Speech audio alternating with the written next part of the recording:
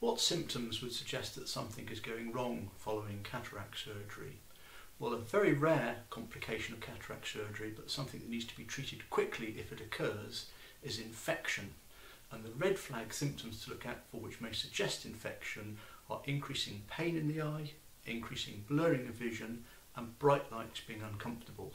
So any one of those or combination of those symptoms would require an urgent review.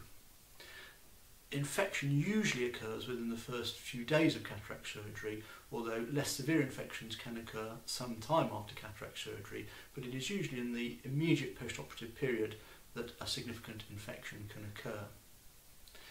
If you have a red eye, and it can be very red, but the vision is good and the eye doesn't feel particularly uncomfortable, it is not due to excessive inflammation in the eye, but it is likely to be due to a thing called a subconjunctival hemorrhage, which is a little blood vessel that ruptured at the time of the local anaesthetic injection and is of no great consequence and will gradually fade over a period of a few weeks. So redness on its own, but with good vision and the eye not being particularly uncomfortable, is usually of no consequence and does not require urgent review.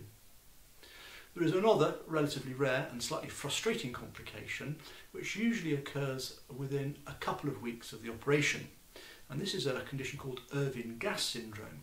And we do not know exactly why it occurs, but you can have totally technically uncomplicated cataract surgery, see well for the first few weeks, and then the vision gradually blurs without pain and without bright lights being uncomfortable. So it's a painless gradual blurring of vision, and it's usually just the central vision becoming blurred. And this is due to waterlogging or leakage from the blood vessels in the central part of the retina or photographic film at the back of the eye, and we don't really know why it occurs. But the good news is that it usually settles gradually just with the passage of time and can be assisted with drop